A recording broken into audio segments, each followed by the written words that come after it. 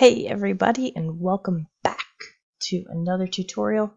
I've been getting a lot of questions about this little icon right here when you try to unzip a file and open up SVG files. So I'm going to go through a few different ways on how to do this.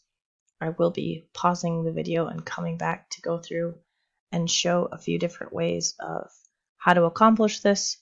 And the first thing we're going to go through is when it defaults to an Internet Explorer icon next to your SVG document and how to open that with Silhouette Studio.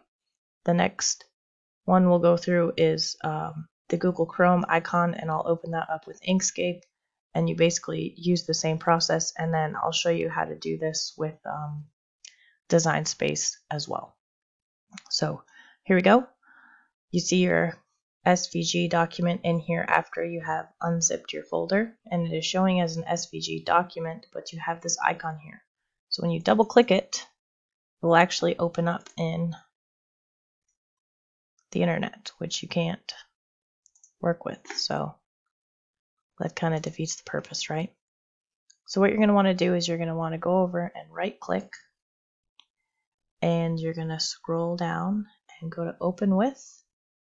And you can see here that Silhouette Studio does not show up on here. So you're going to go to choose another application. Now I already have this in here, but what we're going to do is we're going to click on more apps, because more than likely you don't have it in there. You're going to click on look for another app on this PC. It's going to open up a window. And if you look in your program files, it's not going to that's going to be the default that will open up. It's not going to show up in here. You can see under R, there's nothing for Silhouette Studio. So you're just going to go up and click on here, and you're going to go to Program Files with the x86 in parentheses. When you scroll down, you'll see Silhouette America. Just double click on that. Then you're going to double click on Silhouette Studio, and then double click on the application at the bottom. And you'll see the icon next to it. So you can double click on that, or you can go ahead and click open. And then it's going to open up in Silhouette Studio for you, okay? And to make sure that this sticks, you're going to go back through and do choose another app. Click on Silhouette Studio. It should be showing up in here now. Check the box and click OK. Now your icon, it's going to open up again. But now your icon is going to change to this. So when you go to other SVG files, you should see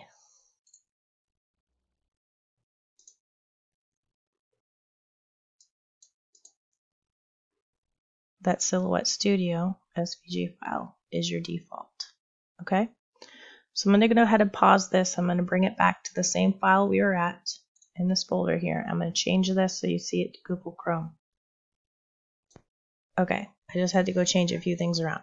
So if your default browser is Chrome, an SVG file will actually look like this, and it will say Chrome HTML document. And if you double click on it, again, it will actually open up in Chrome, which we don't want.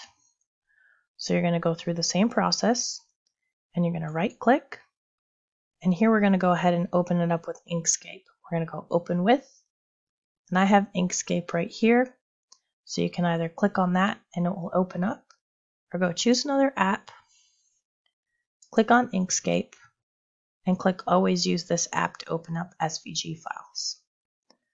Or we can go through the same process if it's not there, and go to look for another app on this PC. It's going to take you back here. In this case, Inkscape is here. Double click on the folder, and then you're going to actually want to click on the Inkscape application, which is right here. Make sure you don't click on Ink View and you click on Inkscape. And then you either double click on that or you click on Open. It's going to go ahead and open your file, and you'll see it there in Inkscape. And to make sure it sets, you just go back to choose another application.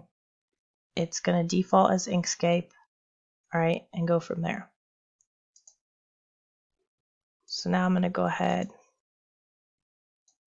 Okay, design space, it's going to be the same process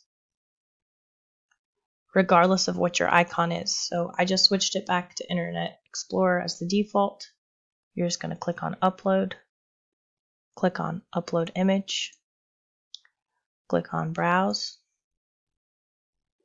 and you can see this Internet Explorer icon here. Click on that and just click open. Okay, and it's going to show your file and you can click save. Will also work if